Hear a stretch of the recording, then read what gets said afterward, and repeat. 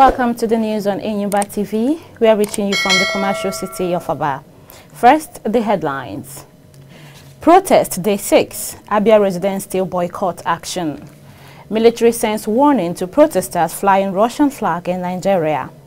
Federal government asks workers to register for 40,000 naira rise. Thanks for joining us on the news at this time. My name is Esther Chima. Now the news in detail. Abia residents have continued to shun the nationwide protest against hunger and bad governance as the action, which is gaining ground in the north and southwest region, entered its day 6. The protests have been generally ignored in the entire southeast zone, as the people say they have no interest in the action as it might not achieve anything meaningful.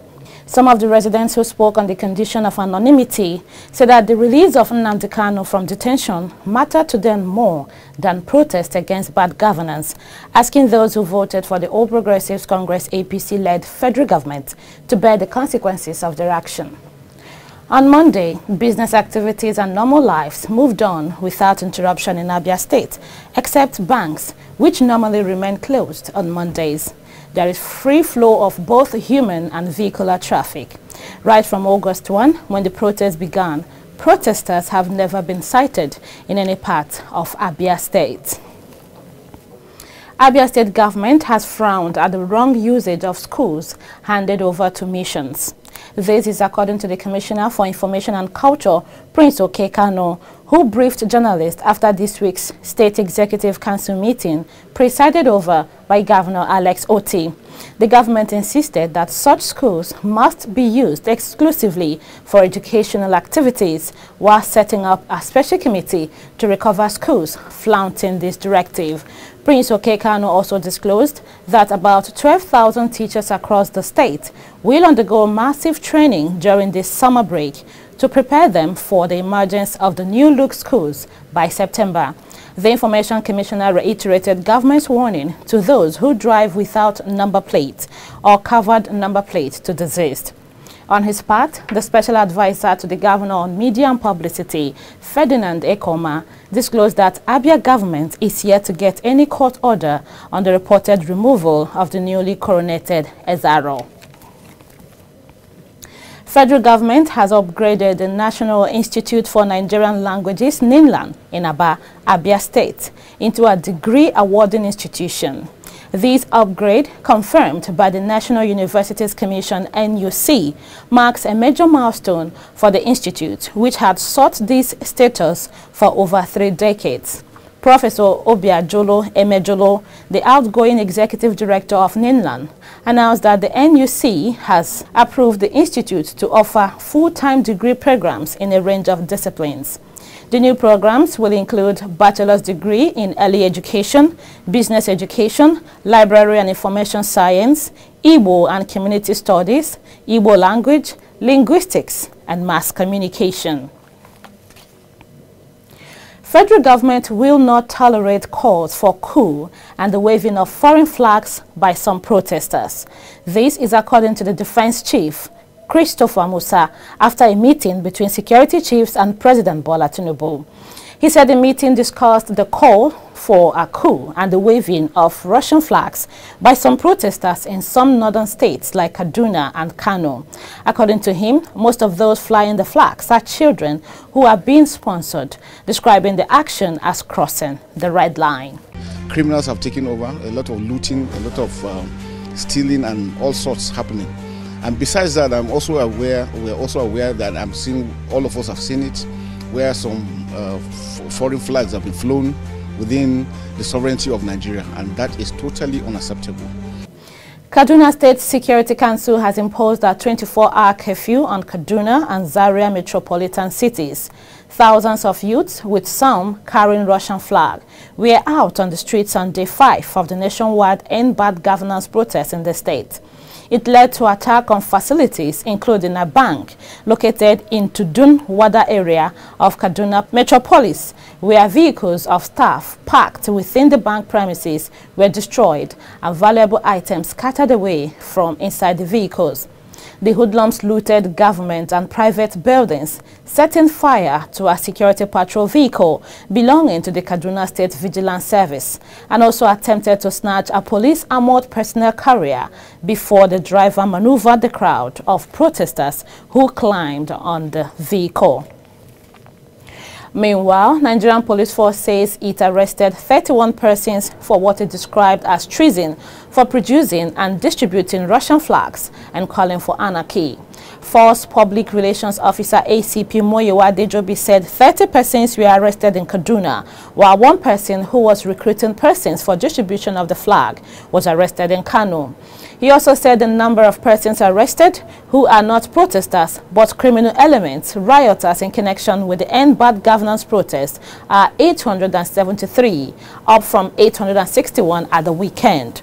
He spoke during the joint press briefing of spokespersons of security and response agencies at the headquarters of the Department of State Services, DSS. In a related development, Department of State Services DSS has arrested a tailor in Kano State over the possession and mass production of Russian flags in the northern region. The secret police made this known in a statement issued by its spokesman, Peter Afunanya, in Abuja. Afunanya stated that an investigation into the matter had commenced and sponsors of the tailors would be apprehended very soon. Enyimba TV gathers that the protest took a new twist in Kano State as protesters were seen clutching and holding up banners bearing the Russian flag. The protesters, made up of mainly underage boys, were seen chanting songs in Hausa and running through the streets in a protest. Security operatives on Monday dispersed protesters in the Karu area of the Federal Capital Territory. The protesters were just assembling when security agents went after them and arrested 3. There was also a low turnout of protesters in Federal Capital Territory on the 5th day of the nationwide protest against hardship and bad governance. The demonstration was peaceful until the police fired several tear gas to disperse the protesters. Despite President Bola Tinubu's appeal for an immediate suspension of the nationwide protest, residents of Rivers State also took to the streets in continuation of the hunger protest. The protesters gathered at the federal government secretariat, blocking sections of the road from Hotel Presidential Junction, making bonfires with tires. The protest, which began at the usual pleasure park, saw demonstrators chanting and waving the Nigerian flag and palm fronds. However, the continued protest in the state suggested that the president's appeal fell on deaf ears, with demonstrators determined to press on with their demands. It was a similar story in Katsina State, where several protesters took to the streets, waving the Russian flag and 3 leaves. The protesters, mostly young people and children, kick-started the protest from the late President Omar Musa Yar'Adua's family house at Yar'Adua quarters in Katsina, chanting, "Hunger is killing us." But police officers fired tear gas to disperse the protesters. Some protesters in Zamfara were also spotted waving the Russian flag in Gusau, the state capital. Mostly comprising children and youths, the aggrieved residents marched across Gusau, notably Tandunwada, Freedom Square, Government House to Gadabu, among other areas. Russian embassy in Nigeria says they have no connection to protesters in the northern region who were seen carrying Russian flags during the ongoing nationwide End Bad Governance protest. Enyimba TV understands that Russia has been accused of meddling in West African countries' politics, but the embassy stated that they do not interfere in internal affairs, including those of Nigeria. The embassy in a statement said the protesters' action do not reflect any official Russian government policy, while adding that the Russian government and officials are not involved or coordinating these activities. A day after President Bola Tinubu addressed the nation in the wake of the End Bad Governance protest, Peter Obi is criticizing the commander-in-chief, saying the nationwide broadcast does not reflect the harsh realities faced by Nigerians.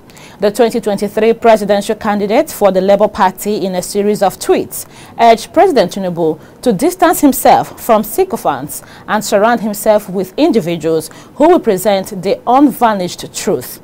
He lamented the failure of the federal government to address the demands which fueled the nationwide hunger protests. Federal government has concluded plans to sell a 50 kg bag of rice at 40,000 naira to public servants with a view to alleviating the food crisis in the nation and its effects on Nigerians. This was disclosed in a letter from the Federal Ministry of Special Duties and Intergovernmental Affairs, which was signed by the Director of Human Resources of the Ministry, Jayesimi Abimbola. The letter said all interested staff members were to complete a Google form and submit it to the Director of Human Resources for endorsement. It noted that payment for and the distribution of the rice would be coordinated by designated offices, while the Chairman, Joint Union Council of the Ministry, would serve as an observer for transparency reasons in the course of the exercise. Federal High Court sitting in Lagos has declared null and void the sale of Nigerian Air Limited to Ethiopian Airlines. Justice Ambrose Louis Alaogoa, in his judgment stopping the sale, ordered that the proposed establishment of a national carrier, Nigeria Air, by the federal government should not be carried out. The judge held that all the relief sought are granted except for the relief asking for 2 billion naira as damages for the injuries suffered by the plaintiffs as a result of their wrongful exclusion and the wrongful action, unlawful bidding and selection processes for the Nigerian Air project. House of Representatives has dissolved the current ad hoc joint downstream and midstream committee investigating the importation of adulterated petroleum products, the non-availability of crude oil for domestic refineries, and other energy security issues. A statement by the House spokesman, Akin Rotimi, said the decision was taken at the committee's inauguration. According to Akin, the ad hoc committee had been dissolved and a new one would be constituted. He added that the new committee will consist of honorable members selected for their expertise, competence, and integrity. You're watching Enyimba TV News. After the short break, the news will continue with foreign, business, and sports updates. Please stay tuned. We'll be right back.